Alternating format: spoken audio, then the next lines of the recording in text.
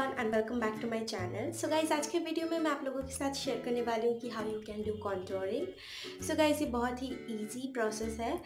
Trust me guys, मैंने जब first contour किया था तो I have done it right here. सो मुझे करेक्ट प्लेस पता नहीं था। उसके बाद मैं बहुत ज़्यादा प्रैक्टिस करते करते I have finally identified the perfect place to do contouring. So guys, first and foremost an important step of doing contouring is you really need to identify the perfect place where you need to really do the contouring. So if you won't find the perfect place, then it's very much easy, and trust me guys, you can blend or apply the contour like a pro. So guys, आज मैं बहुत ही easy step मैं आपको सिखाऊंगी कि कैसे आप contouring कर सकते हो। So फर्स्ट हम देखेंगे कि कॉन्टोर कैसे टाइप का होता है। So first guys, according to me as a beginner आपको ज़्यादा हाई एंड ब्रांड में इन्वेस्ट करने का ज़रूरत नहीं है। अगर ऐसा नहीं है कि अगर आप हाई एंड प्रोडक्ट में इन्वेस्ट करते हो तो ही आपको डिज़ायर्ड रिजल्ट मिलेगा, ऐसा बिल्कुल भी नहीं है। You can get the desired result and you can be a pro in it if you use a minimal budget products. So आज मेरे पास है ये contour stick. For doing contouring you can either use this contouring stick. So here I have two of them. One is from Kiss Beauty and another is from Mars. So both of them are under 200. I guess this is for 120 rupees and this is for I guess like that only 120 or 100.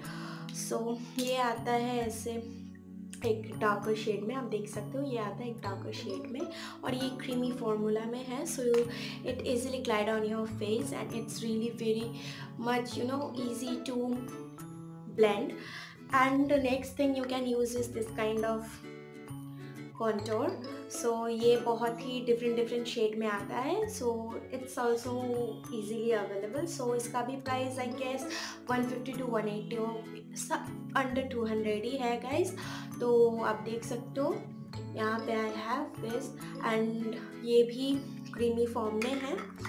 और अगर आपको creamy use करना पसंद नहीं है so you can go for this kind of powdery contour kit. सो यहाँ पे आपको 3 शेड मिल जाएंगे, एक लाइटर और 2 डार्कर. सो जो लाइटर शेड है उससे आप यूज़ कर सकते हो as a highlighting and concealer purpose, and जो डार्कर शेड है उससे हम करेंगे contouring.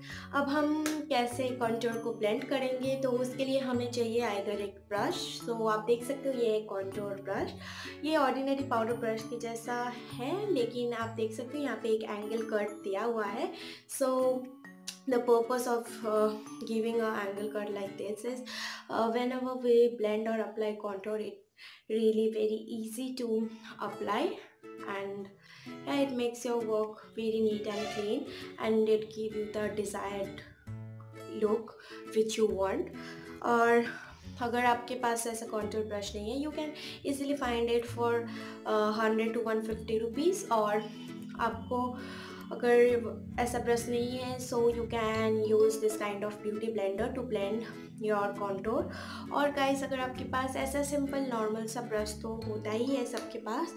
So what you can do to give it a cut, you can use a bobby pin and आप उसे नीचे से ऐसे ऊपर की तरफ ऐसे एंगल दे सकते हो. You can see like a fan brush, and आप इससे इजीली कॉन्टोर कर सकते हो.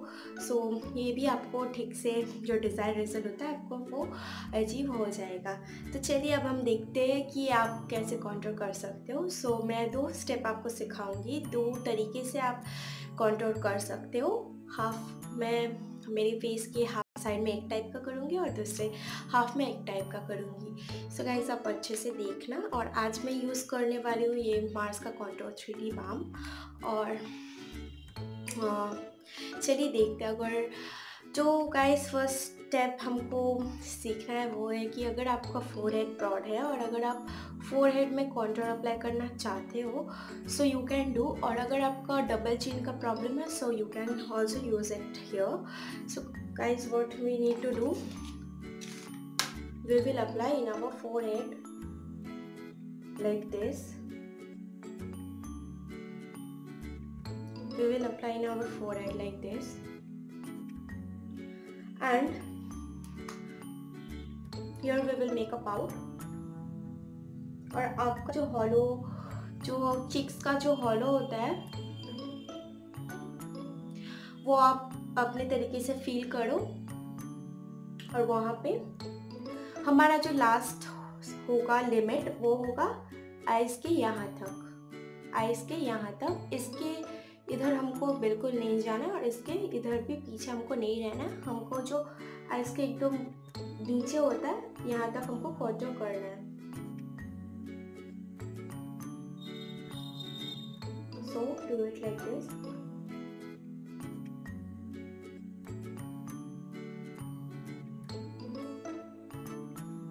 हमने ये किया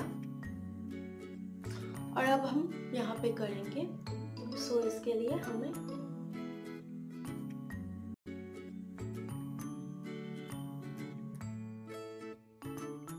देख सकते हो हम यहाँ पे अप्लाई करेंगे। उसके बाद हमको क्या करना है, हम ब्लेंड करेंगे। जब हम ऐसे कोई पाउडर मतलब कोई क्रीमी सब्सटेंस ले रहे हैं तो हमको बहुत ज़्यादा क्या करना पड़ेगा कि हम इसे अच्छे से ब्लेंड करें और स्प्रेड ना करें। अगर हम इसे स्प्रेड कर देंगे तो हमारा जो पूरा मेकअप का बेस है वो ख़राब हो जाएगा टोटली। ये स्प्रेड हो जाएगा और कोई शैडो नहीं देगा। रैदर वो जो आपने फाउंडेशन किया है वो अप्लाई किया है तो वो डार्क हो जाएगा। सो इसे हमें हल्के हाथों से डैबिंग मोशन में इसे सेट करना है। You can see, you can blend it like this. Blend करना गाइस बहुत ही ज़्यादा इम्पॉर्टेंट है। आप अच्छे से ब्लेंड कर सकते हो, ट्रस्ट मी। ये उतना भी ज़्यादा हार्ड नहीं है। आपको जस्ट प्लेस अच्छे से फाइंड आउट करना है और उसके बाद ये बहुत ही इजी है। So you can see,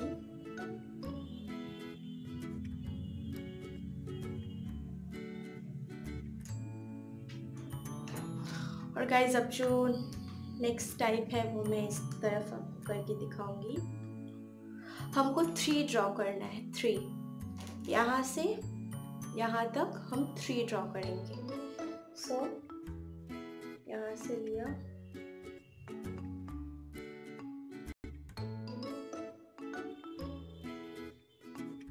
you can see I've drawn a 3. Now again same process, you need to blend it. Now you need to blend it properly.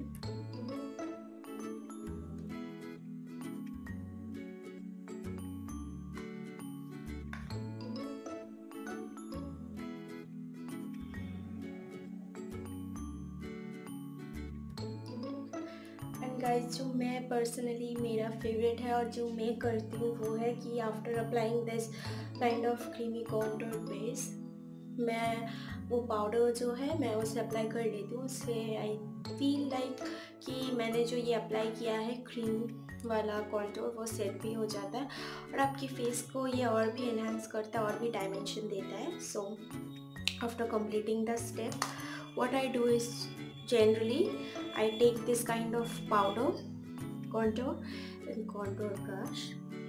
I will dip it once, will dust off the excess product and will apply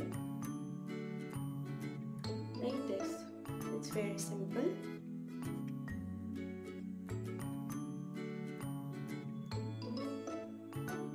अगर आपको लगता है कि ये ज़्यादा deep हो गया है और अगर आपको उतना डीप नहीं चाहिए so you can adjust it with the damp beauty blender bye डैबिंग it like this.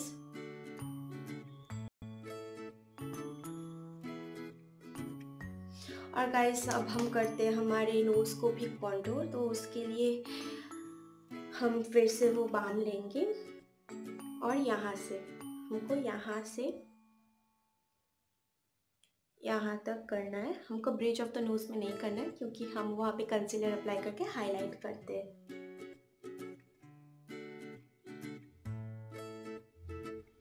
बहुत ही हल्के हाथों से हमें करना है एक कॉन्टूरिंग नोज को, देख सकते हो। अब हम इसे फिर से ब्लेंड करेंगे